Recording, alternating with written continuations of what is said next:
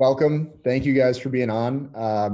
I should introduce myself, I guess. My name's Simon. It says Jeremy Wolf in the corner, but my name's Simon. I'm the director of player personnel at More Than Baseball.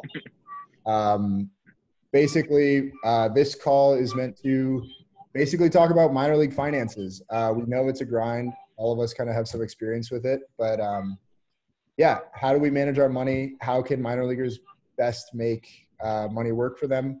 I'm a current player in the Rays organization, drafted in 2018. And Justin, you can go ahead and introduce yourself. Yep, name's Justin Friedman. I'm a current pitcher in the White Sox organization. I was drafted in 2019, so at my first spring training right now.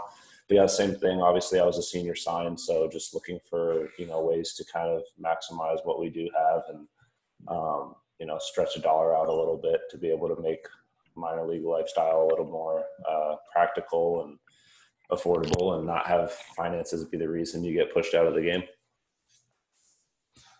Awesome. Nick?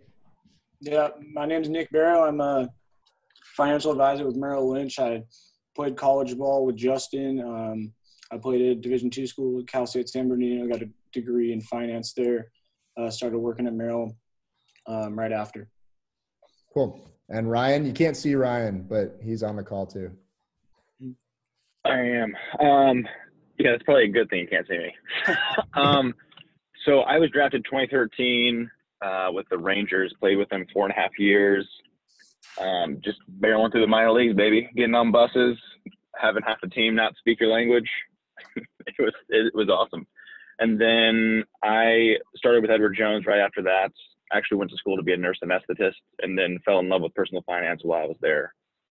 So that's my story so far. Awesome. Thank you guys all for hopping on. This is going to be a really cool video for guys to sort of learn a lot about basic finances and things like that. So I'll start off with a basic question. How should a minor leaguer manage his finances, try to balance expenses, and attempt to have a stable life? What kind of planning does that involve, and what do you guys think about on a daily/monthly basis regarding budgeting? Yeah, so I guess just to kick it off, one of the things that I will say is that when you look at it, everybody's going to have a different level of financial literacy going in. But one of the things that I will say is, like, when you talk about guys like Tony Robbins, these people that are big, financial advisors, treating it as if it's a tax as far as like saving a chunk of your paycheck. Because like what he says, when a lot of guys say, is if the taxes were to go up whatever percentage tomorrow, right, we would all complain and be pissed off and everything like that, but we would pay it. Like, you just would, because you have to. And so when you kind of take that mentality into, like, it's a non-negotiable that I'm taking X percentage and putting that away towards investment or towards whatever, even if you're just putting it in your savings, like, just getting in that mindset of, like, this is not something that I'm going to fluctuate on, and just committing to that really early on was really big for me. And that percentage is going to be different for everybody based on your signing bonus, based on level of comfortability, but just doing a little bit of basic math and being like, okay, this is how much I spend on groceries, food, whatever, right? And coming up with a percentage that you're comfortable with, and being like, no matter what, that's getting put aside towards, growth, or however you want to look at it. That would be like my basic starting off point, is start there. Yeah. I'll jump in and I'll piggyback off that and just say that it all starts with like a plan, and like you got to think about what's essential, because like you said, like you're making $1,100-$1,200 a month, so you got to be real careful with like each dollar that you spend. So if you have a plan in your head, writing things down really helps. I know for a fact that like you have to think, okay, what do I absolutely need to spend my money on? And like, what is something that, maybe I can go without? And then at the same time, you also want to make sure that you are a professional athlete. So you want to get good nutrition, and things in that nature as well, because you want to be able to perform at the highest level. So it's a really interesting balance, in my opinion. But even like the practical approach of that, right? So like, let's take coffee, which I think is a good example. Yeah. There's so many ways to do that, but it's all about like optimizing even the things that you maybe enjoy but don't necessarily need. So if we're looking at a cup of coffee, it's like I could spend the $20 on a cheap French press, and then DM coffee companies or DM grinds and get those sent to you. Like if you're just trying to get caffeine, you could DM a caffeine pill company, right? There's so many different ways that you could get what you need out of that without spending $6 on a cup of coffee every single day, or 2 of them, or whatever. So like boiling it down to, okay, this is what I want. I want caffeine or I want coffee, right? And it's like, what's the most affordable way to do that? Yeah. And then, so that's stuff where it's just like, you don't have to cut certain things out of your life that you maybe want, but it's just like optimize it to where it's saving you $3 a day, and then over the course of the month, whatever. Yeah. Ryan, when you transitioned from being a ball player into being a financial advisor, what was the thing you wished you had learned when you were playing? Just how impactful compound interest is, most likely, and then how important the plan is. Justin and Nick are saying the same thing. Like, if you can put 10% away, put it away. That should be a no doubter. Like, automatically contribute. If you need to open an account at whatever place, it can be Robinhood. Just automatically contribute to that somehow. And then I would say start investing, just because the lessons you learn from investing are invaluable as well. Yeah, that's a good transition. Balanced fund, whatever. Yeah.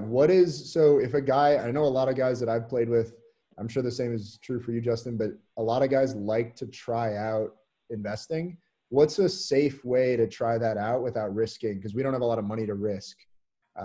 What's a good way to start doing that? I mean, I would say that there's inherent risk, right? What you can do is, if there's 2 ways to go about things. I'm somebody that really likes to understand things myself, but you can't be an expert at everything. So, and there's only so many hours in a day, and that's kind of where Nick comes in. Like, I have my own financial stuff that I do individually, but then when I don't have the time and the resources, I find somebody who knows a lot, right? And so that's where it's like, you have to kind of balance out, okay, I'm trying to learn about tech and analytics and all these other things. There's only so many hours in the day. So in the off season, I try to learn as much as I can about the stock market and investing and all those things. And you should do your homework. But when you don't have time, it's like, find somebody that you trust and be able to use those resources so that, you can let your money work for you and have passive growth. And just the worst thing to do, which is piggybacking off what Ryan was saying, is just wait or keep delaying and procrastinating on that because of the compound interest. And it's just like, the earlier you can get your foot in the door and understand that the market's going to fluctuate, and you just take the emotions out of that process and just say, okay, either I need to know what I need to know and go learn it, or I need to find somebody that already knows it that I trust and let them handle that part while I handle baseball. Yeah. And that it's going to be different for everybody. I kind of do a little bit of both with Nick. But some guys don't want to do anything with that, right? And if you don't want to spend the mental energy trying to learn that stuff, that's fine too. But it doesn't mean don't do it. It still means go find somebody and just be like, I don't have time to deal with this. I don't want to deal with this, but I know that I need to be doing it. Absolutely. I'm totally behind that. But the trust is number one. If you're going to find an advisor, you have to trust them, have to know what you're spending. Like, some guys won't, they'll just be like, oh yeah, I want this guy, I like this guy. Like, you need to know how much it's going to cost in the long run. So it's not just about, especially with making $1,200 a month, like, every dollar that you have is a large percentage. I'm sorry, my daughter is in the back, that is here. But every dollar as a percentage of your income is large. So that's why it matters about, okay, so am I in low cost ETFs? And then you have to go back to data. Okay, why would I choose this investment versus another? How much am I paying my guy? Et cetera, et cetera, et cetera. And your advisor should be able to tell you that straight up. Yeah, and so it's invaluable. I want to jump in here and say that with More Than Baseball, just another pub, the Nick and Ryan are both on board helping out guys with More Than Baseball. So for those watching this video, for those interested in getting into finance, send me a message. You can send us a message on Instagram or on Twitter. We'll connect you with Nick or Ryan, and you can sort of ask your personal questions as you please. I mean, we want to make sure it's accessible to everybody. So there's that little pub. But Nick, did you have anything to jump off that with? No, absolutely. Ryan hit the nail on the head, and Justin mentioned it too, just about the compound interest and about the experience, and like, you know, just waiting and delaying, and like there is inherent risk. Like there is risk. Like you can't say there's not. It is what it is. And also the trust side of it and understanding. But I think if people like can get a general basic understanding of, you know, like the markets and kind of what Justin's doing, he's really like been trying to learn and stuff and read a lot and whatnot. You don't have to be an expert at all, because you guys are, you know, playing baseball and you want to be professional baseball players first and foremost. And there's tons of demands that come with that. But, you know, finding someone that you can trust, having a general understanding of, you know, what you're going to be investing in, and then the transparency, the communication between, you know, your advisor and yourself. I think that is going to make it for you to learn more. It's just going to be a better relationship. And yeah, it's what you guys were basically saying, what I was thinking. So yeah, and I mean, like to that point with me and Nick, like the conversations will be like, you know, maybe something happened with work or something where like my money, like I had a little bit better month as far as earning, and then it's like, okay, like we can do some stuff that maybe would be a little more aggressive, and like I'm able to dictate it based off of what's coming in, and he's able to see all of that as well. So, you know, I do have my like long-term stuff that I'm just, you know, kind of letting sit and build and compound and everything like that.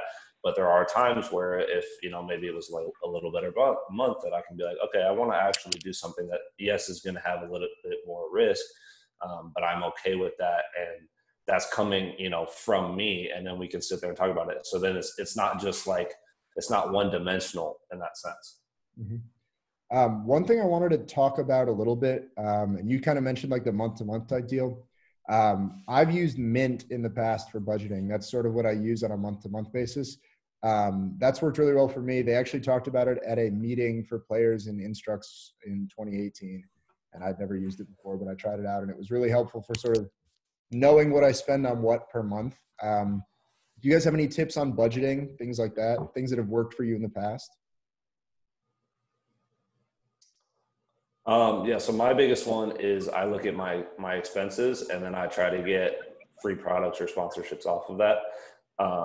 And I use that to kind of mitigate some of that cost. But yeah, definitely keeping track of everything. And I don't use any app or anything like that. I just go through my statements and I look at stuff, and I just do kind of basic math that way. But like I said, I'll try to find like, okay, these are the products that I like and that I use most frequently. And then literally just reach out to those companies and, you know, say, hey, this is something that's like a big part of my day, or a big part of my like process, you know, throughout the month and everything like that. And like, I'd love to, you know, discuss a potential business arrangement. And the response from those has been a lot easier than you think. You know, I don't have an agent or anything like that. So it's literally just me reaching out to people. And 9 times out of 10, I would say that I hear back.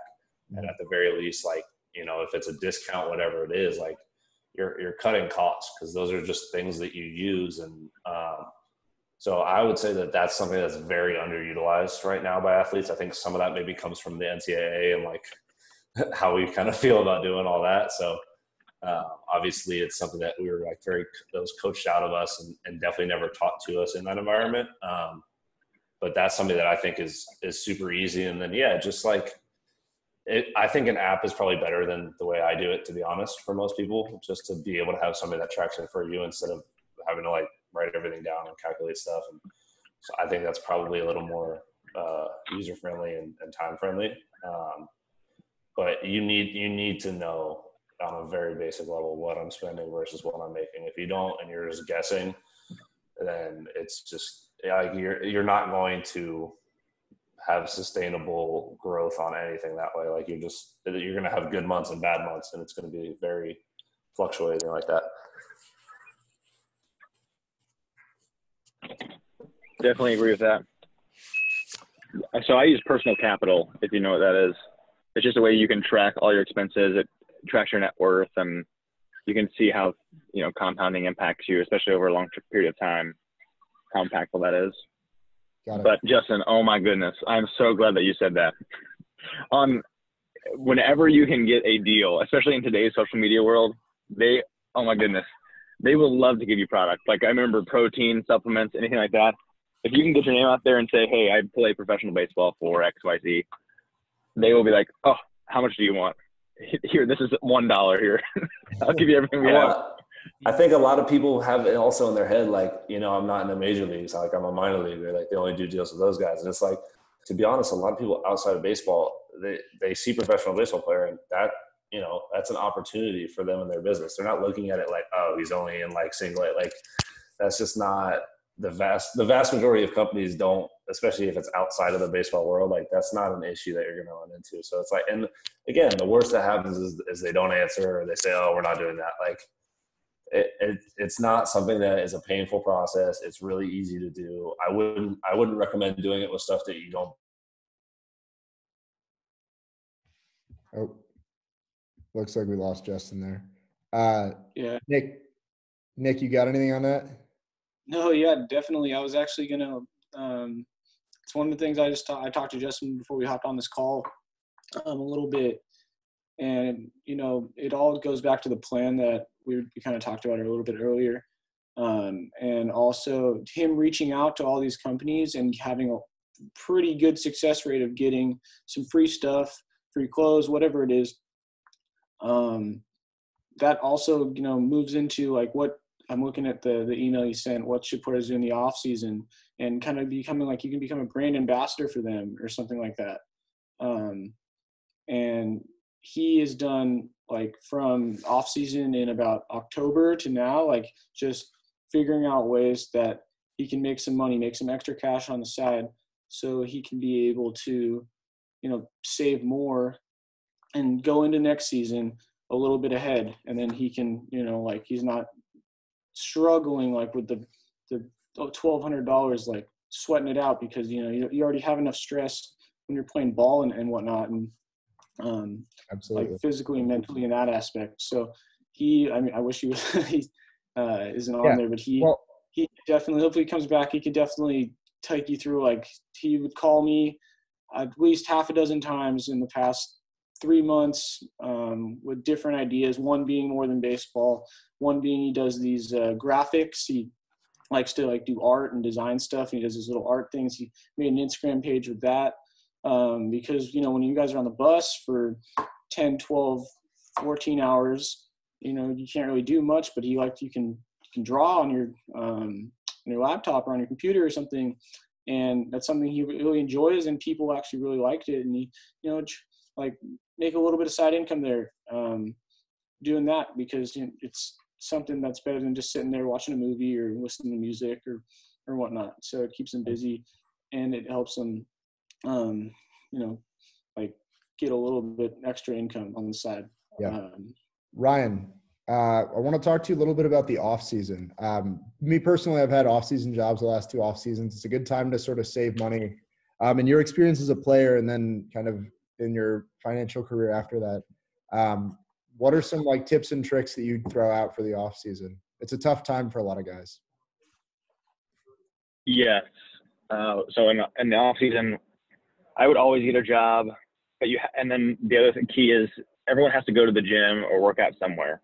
So if you can find a buddy or email gym owners in the area or people who have like indoor fields, if you're a pitcher, you need somewhere to throw, they would love to have you. And then it's an automatic in to say, hey, I'd love to give lessons at a discount or something. So then you've got a job, you've got a free place to work out, and you've got an income. It's like, that's what was key for me in the off season. I think a lot of guys, and I've heard a lot of guys do that too. Now, as you increase, you know, as guys move up the ladder, they're AA, AAA, it's probably prudent to continue to just hone your skills and see if if you need to travel out to Seattle or something, go to Driveline and get like analytics on your pitching, things like that. I think it's way more involved now in the minors than it was when I was playing, but doing things like that can have a dramatic impact on like your career, which in turn kind of just makes everything else go that much faster. I think it's a good way to think about it as like an investment. Like you kind of look into the future value of your career. Like if you get 2 extra miles an hour on your fastball, or if you, you know, hit 8 more home runs next season, like something like that, it's worth investing X amount of money in it because down the road it's going to make you 10 times that. So, yeah, I've always kind of looked at the offseason as like, you know, if you do spend money on something, make sure it's something that's going to, you know, push your career a little farther. Totally agree. But then also you got to live too.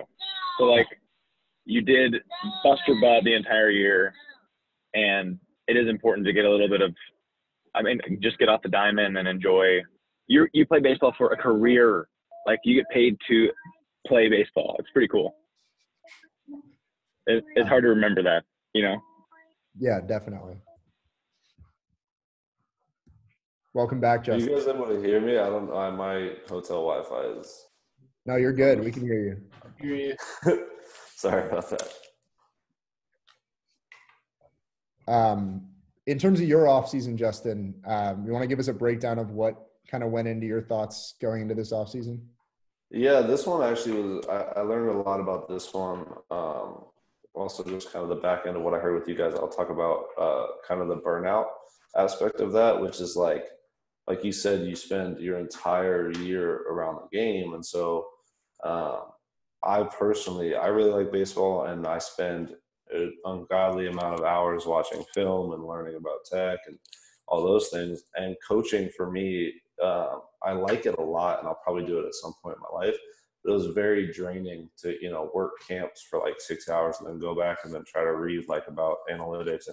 So and even talking with Nick, I was just like, that's not really something that I want to do in the off season. It's kind of the easy way to make a buck because it's where your connections are, your resources are, and you know, it's what you know. It's kind of like your skill set. But for me, I really don't think that that's the best thing for my off season because I want to come into the season kind of feeling refreshed, and that doesn't quite do that for me. The things that I did enjoy were more like speaking engagements, whether it's a seminar, whatever it is, or you know, digital art, which I was mentioning before my Wi-Fi crashed. But you know, just taking something that is kind of like outside of what I do for, you know, 12 hours a day for most of my life and finding something new and different. In that case, it was like drawing and then people being interested in buying them. Those things to me, I think help you have a healthier relationship with the game, which is also something that's important because it's like, if you feel like you're just, you know, like working like 4 jobs just to stack up some money so that you are in a better position going into the season, like you also don't want to go into the season burnt out, exhausted, and like, you know, like Ryan was saying, you have to live. So that balance, I think, is always going to be on an individual basis, but it's definitely something to be aware of. And I think a lot of guys do need not a break from the baseball itself, but like you don't need 8-hour days of camps in baseball and all that, you know, like that's just kind of,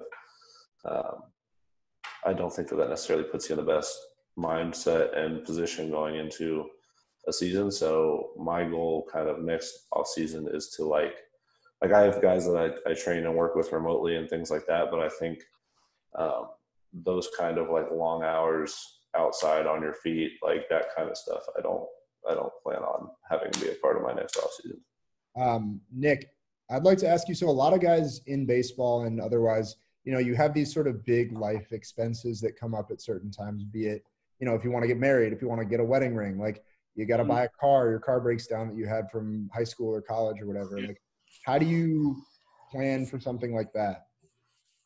Yeah, well, so the first thing is just having a plan in general, because obviously like, there's unexpected occurrences and expenses that happen all the time. And so like that's not even just going away from just baseball and athletes. That's something just for everyone, like in their finance, their personal finances, like having that plan, having that. I like to tell people, it, you know, it depends how much money they're making and stuff, but have, you know, 1,000 or 2,000 or 500, whatever it is, set aside for just an emergency fund that you know, when push comes to shove, that money's there. You can use it for, you know, one of those instances that you just mentioned. But I mean, it's also, it really just depends on what what your situation is too. But I think definitely what I like to convey to people and that I always talk to is just the plan, and the first and foremost, like planning, saving, like we've been talking about, putting 10, 20, 30%, whatever amount, some sort of amount away from, your paycheck to plan for your future. Yeah, I also have something that like I don't want to have tied up, right? Like I don't think that like your emergency fund should be now you have to sell a bunch of stocks, wait for that to go through, wait for that to transfer to your bank, right? Like if it's actually an emergency fund, that means that you're probably going to need it in a pinch quickly. So that's a separate thing where it's not tied up in a bunch of stuff. And that's something too, where like I try to use, I'm not there right now, honestly, currently, but a good position where I feel really like secure, because you never know with life. And with guys like us, you can get released in a heartbeat, like there's a million things that could happen. So 2 months rent, like kind of walked away, would be that you have access to, whenever you need it. I think that will give you a great sense of security. That can be hard to achieve in our level of finances and everything like that. So even an extra month, it's like push comes to shove. Yeah. If you get released or whatever it is 2 days before rent's due, or, just anything like that, where it's just like you overspent in a month and then now you're released and rent's due in a few days and you have nothing. Like making sure that you at least have 1 month covered, at least that gives me kind of a little more peace of mind, and that you'll kind of be all right. But I mean, even that situation is crazy. When you think about us when we have to go get an apartment, you're going to need like a guarantor, because it's like when they look at your annual income, they go, you can't sign a lease by yourself. You have to put a parent on there. Like, I think people need to understand that first and foremost, of like a minor league baseball player can't even go get themselves an apartment. Yeah. Ryan, that's Preach. a good point for you to jump in. What do you got on, like, guy has to pay first month last month or something like that? Like, what's a comfortable way to put yourself in that situation without kind of being crushed by expenses? I was gonna say, so I don't know what the audience is. I know it's current players, but if you're thinking about, or you're looking at being drafted and you're in college, that's also a great time to just get a little part-time job and like just save up something so you have something available for when you do get drafted. Because I know a lot of guys don't want to touch their signing bonus, but sometimes you have to. And that would be another instance where, okay, I've got 3 months living expenses set aside. I've got, whatever. If you sign for 100,000, you have 20,000 in balanced funds, and then the rest is just, I'm totally waiting on retirement. It's locked away in equities, whatever. And that depends on your risk tolerance. Nick, we never offer like straight investment advice just without going through, okay, how do you feel about risk, blah, blah, blah, blah. But yeah, I would say it's just, you have to prepare. I mean, it goes back to number one, get a budget, know what you're spending. I know it sounds so easy, but it's like that actually doing that and having the discipline to put away money, even though you need it, is so hard, especially when you're making almost nothing. Yeah, the quote I always refer back to with all this stuff is, it's not easy, but it's simple. Yeah. Right. So it's not an easy concept to understand. It's not easy to actually put into practice, but it's a simple concept. Get in early, invest often. Like the concept could not be more simple. And that's honestly, that's the same thing with playing us with a lot of these things. Like, and it's a baseball lesson. How many times has your coach been like, just throw a low and away fastball? It's not that hard. Just throw straight. Sure. Like, all right. Yes, it is. Sorry, I had to put that. I wrote that down. I had to. I was like, No, that is so like investing. You're like, oh, it's just that easy. Oh, okay. Yeah. So there's going to be we sort of all saw the news. There's going to be a pay raise in 2021.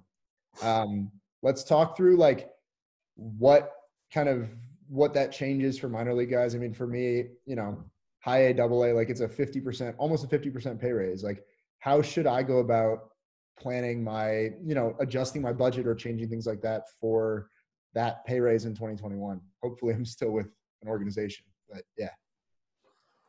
I mean, you're still below the poverty line. So as far as adjusting it, like you still need to understand the situation that you're in. And I think it's a good start. It's good because people are having this conversation. A lot of people don't even know about these things. But one of the things to remember too is organization to organization is vastly different. So there's organizations that house players, that have dorms, there's organizations whose per diem is way more. There's organizations that are covering rent right now, which is completely different. Your host family situations are completely different. The other thing we should talk about, I think, here is clubhouse dues.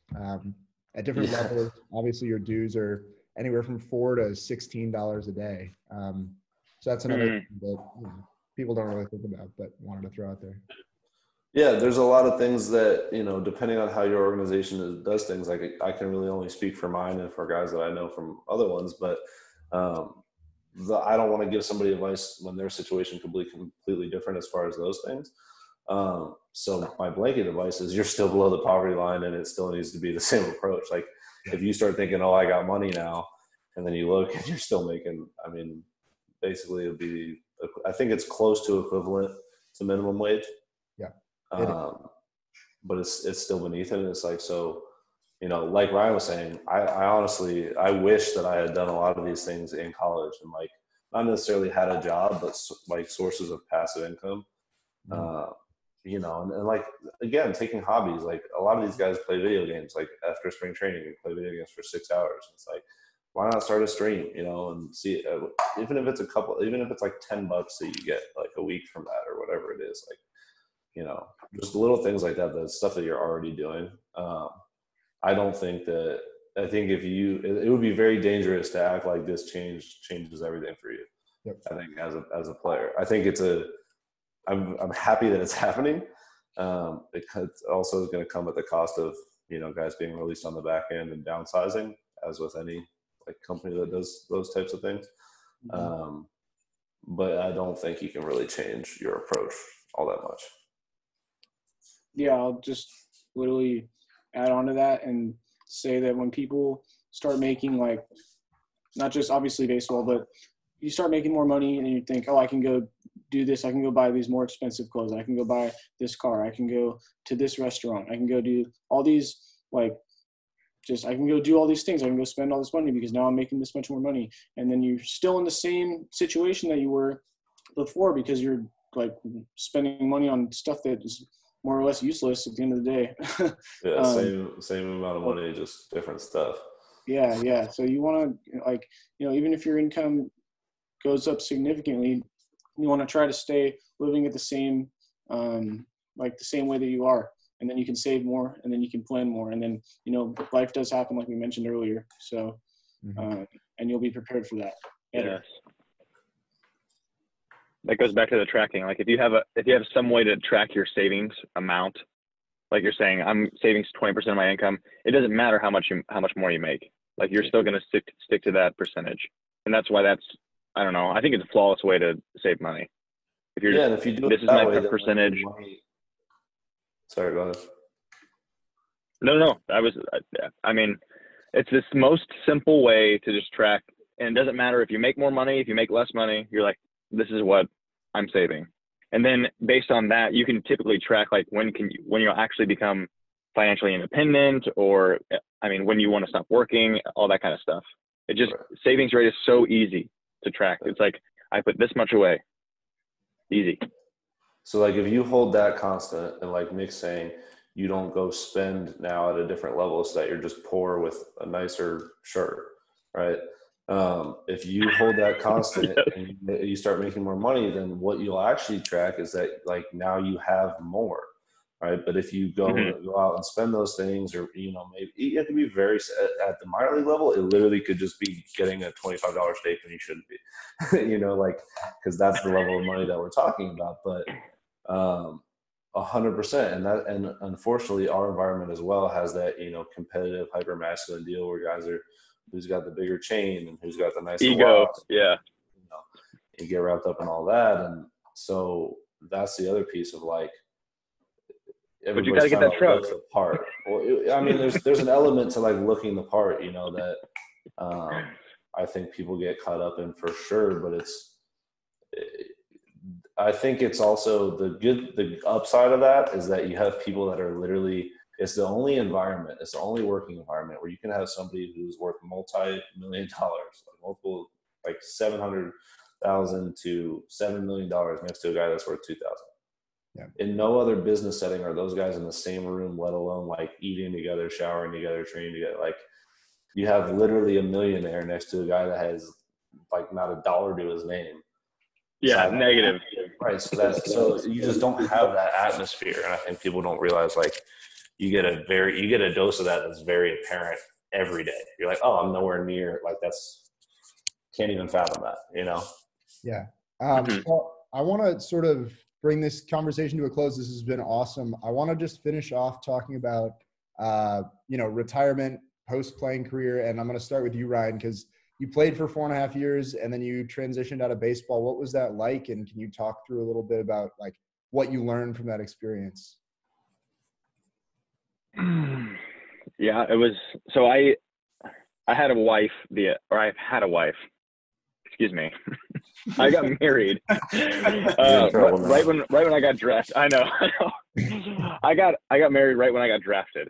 So my wife was with me the entire time going through the minor leagues, and we were like, so I was just gonna play with the Rangers until they didn't give me an option anymore.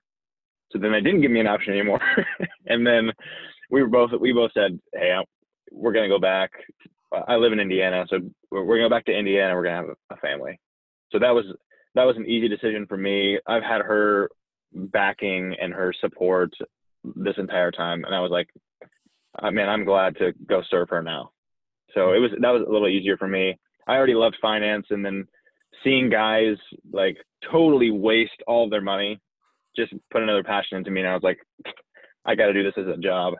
like Nick and I's job is literally to help people make good and wise, prudent decisions. And then you just have a relationship with somebody. It's so fun, dude. Like, come on. And so what was the transition process like financially? I mean, I'm sure there were a lot of bumps in the road, and I don't want to get too private or something like that. But if there's something that you want to kind of a story you want to tell about that, would be great. Oh my gosh. First of all, open book. You can ask me whatever you want. So I signed for 100,000, and we just never spent that, and we just took that, and that gave us a little bit more options. So when we left, we could get a down payment for a house, and then I could spend time like evaluating, okay, this is where I want my career to go. Who do I want to be with? You can interview with different companies, but it all goes back to planning. Like if you just have a plan and then you execute, we had a coach that would say, he'd be like, every day you come in, plan your work your plan, just do that. Yeah. And it's the same thing when you retire. Or I guess I got released. I don't want to say retired. Don't let me lie to you.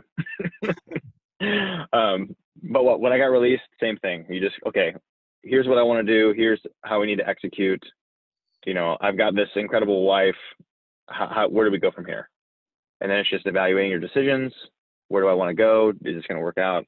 I know it sounds more simple than it was, but I mean, that's how it worked. Yeah, and I'm here. It goes back to Justin mentioning the rainy day fund or the sort of emergency fund. Like if you have something that you can fall back on, and in your case, it was a little bit more than just an emergency fund, but like even that little bit gives you the option of like, you can land on your feet. You aren't just like scrabbling to find whatever job you can pick up. Like you can have some choices in that front. Yeah. And your lifestyle at that point is so low. Like we all learned to live on maybe $1,000 a month. Yeah. Like you have to keep that going after baseball, and then you'll be set up for the rest of your, I mean, not that it's always about just, okay, I'm just going to retire and do nothing. It's just, it gives you options to be able to do what you want with your time faster than everybody else. And if you live at that lifestyle, oh my goodness, if you live at that lifestyle and you have a regular job and you start and everyone has the work ethic. If you're in baseball, well, let me go back. Most guys have great work ethics. That are in baseball, and they've grinded it out. They know what it's like to be a failure in front of thousands of people. If you have that and you can just work hard and get a corporate job, and then you live at that level still, oh my goodness, like it's just crazy. Yeah, like your future's so bright it hurts my eyes. When you've had people telling you how much, booing you and telling you how awful you are and telling you how you never make it, also the idea of like asking or trying something and not being good at it or saying no is like anything off the field that you want to try, and like it ends up you start out pretty bad at it 9 times out of 10, and then you just get better. But that process is so much easier to handle, and it's just you're just like, oh wait, you're gonna tell me no, okay, like It's better than what I've heard for the last decades. So. Yeah, definitely. No, it's one thing that I think that people can really like, you can use and you can leverage, as you guys both just talked about it, is you're working your butt off and literally for 12 hours a day, baseball, you're failing, like whatever the deal is, like you're not going to make a perfect pitch every time. You're like, you just go through so much mental like exhaustion and physical exhaustion as well. And it's something like, it's a crazy job. Like I could kind of compare it to like being like an investment banker working 80 hours a week. That's kind of the same thing, if not like a little different, obviously, more physical. But if you can leverage that, and like, I want to talk about like an interview and stuff, because, some people, they got drafted out of high school or they went to college for 3 years. You're playing college baseball. For me personally, like I didn't really work. I played college ball. I played summer ball every year. And then I graduated and I was like, all right, now what? Let's go get a job. Let's go to an interview and whatnot. And the way I think that you can really leverage like your experiences and what you learn, because like I think baseball and life and baseball and business go really like hand in hand. And I think that like if you can really tell people, like you can look at yourself in the mirror and you can also go in the interview process and show that you're mentally resilient, you're tougher than probably 90% of the people that are also trying to get these jobs and stuff. Maybe, hey, you're a little less qualified in the like technical aspect of it and stuff, but you're going to like get your nose dirty and you're going to like figure out a way. Like if you don't know something, you're going to figure it out. And I think that's something that most people playing like, this baseball in general, if you play college, you guys are playing professionally, can relate to and can, leverage and use, and just transition that work ethic to, the corporate side, the working side. Yeah, I'm going to do another pub here for More Than Baseball service, but we provide professional development and job coaching for any ball player. We have a professional development guy who literally all he wants to do is help ball players get good jobs after they play and actually get internships and things like that in the off season. So again, have a plan. That's what he always says too. It's the same thing that we're talking about with financial advising. Like, make sure you kind of know what you like, what you're interested in, and you can crush a job interview as a ball player. So yeah, I mean, I'm going to give you guys a last chance to sort of reiterate some of the points you were making, but this has been an awesome conversation. And I certainly learned a lot. And I hope, anybody who watches this does too. I guess I'll just say thank you for having me on and having the opportunity to, connect with you guys and everything and share kind of this aspect of it. I do think that one important thing is information changes situations, and money is something that's not very comfortable to talk about, especially like I said, in that environment where you have a guy that's made $7 million and you got to sign for $2,000. It's an uncomfortable topic, but it's something that we just need to be versed in because it just changes so many outcomes, whether you're forced out of the game because of it, whether you're, basically in a horrible situation when your career does end because of it, or whether you've kind of built it up so that when the seasons in your life change during a new chapter, like that transition is a little easier, or being able to enjoy your life a little bit more through a time that it's really hard to do that in. Whether it's at a large scale like this, where it's open and it's, an open forum, or just having somebody that you can have those conversations with, like, it's something that the dialogue needs to happen. And to just be somewhat educated on it at the very least, because it'll make or break not just your career, but I mean, everything after that as well. And you see a lot of guys, this is kind of the thing that puts them on the downward spiral or doesn't. And so I'm really grateful that we got to kind of share our perspectives on it. Yeah. Yeah, I would say, Simon, just thanks, number one, for your heart to help guys.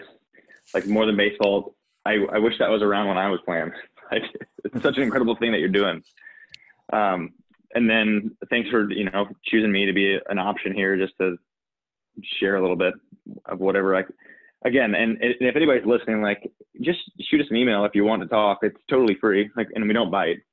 We're just here to help. All piece of advice would be, number one, set a budget, get a plan, and then be a disciplined guy. Like, even if it's not about money, like, just be a man of character, a man of discipline, because that will take you so much farther than money, than your career in baseball, like that has implications for the rest of your life. And I would say really focus on that. Who are you becoming as a man, not just a ball player, not just a wealth accumulator. Like those things are passing. And who you are as a man, that stays with you forever, that reputation. Sorry to go deep on you there. I love it. Oh, good. No, absolutely. I was just going to say that, at the end of the day, that you want to do something when you transition from the baseball career to the working world, you want to do something that you enjoy and that you love, because maybe, you're going to see a bunch of money and stuff, but at the end of the day, like, you really want to be happy with your life and have a good quality of life and stuff. And if you hate your job, like, you're not, even if you're making 6 figures, 7, whatever the case is, if you hate it, like, it's going to drag you down mentally and physically and stuff. So I just want to say that you should really do something that you like to do, that you love, that you're passionate about. So, but thank you, Simon, also in More Than Baseball, for letting me come on and talk with you guys a little bit. Yeah, no, I really appreciate all you guys. And, financial planning is one of those things that, like, it allows you to kind of do what you want with the rest of your life. And so I'm glad we got to have this conversation, and, hopefully a couple of ball players making one more wise decision because of this. But appreciate you guys on, and we will get this posted as soon as possible. Awesome. Thanks again. Thank you. Absolutely.